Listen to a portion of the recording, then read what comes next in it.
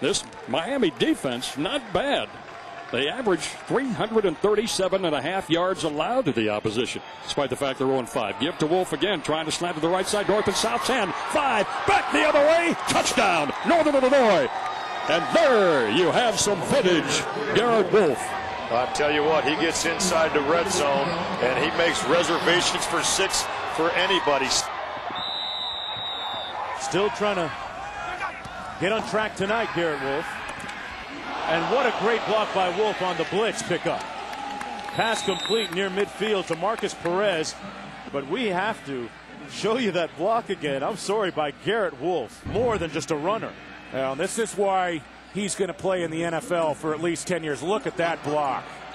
I mean, Joey Card is one of the best defensive players in the MAC conference. One of the best safeties you'll see across the country. Let's go and slow it down right there. I mean, that is a heck of a play.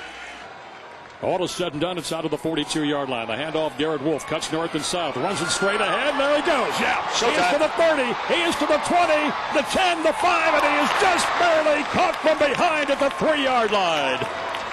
Oh, man, he was one step away from getting in, and Robbie Wilson caught him. 55 yards. It doesn't take much of a seam. He put it into overdrive. So at the 3-yard line, deep in the red zone, first and goal to go. The give to Garrett Wolfe. Powers his way past the defender, and it's Wilson. He powers his way past for the touchdown. Penalty markers come out late to the end zone. That could be a frustration when the touchdown will stand, Husky fans. Garrett Wolfe's 52nd of his career in a millisecond of time. One step back, that's Wolfe again. The give to Garrett, slides right, cuts back against the middle to the 20. He is to the 15. Wolfe on his feet near the 10. And Garrett Wolfe's second effort's going to go all the way near the 6-yard line.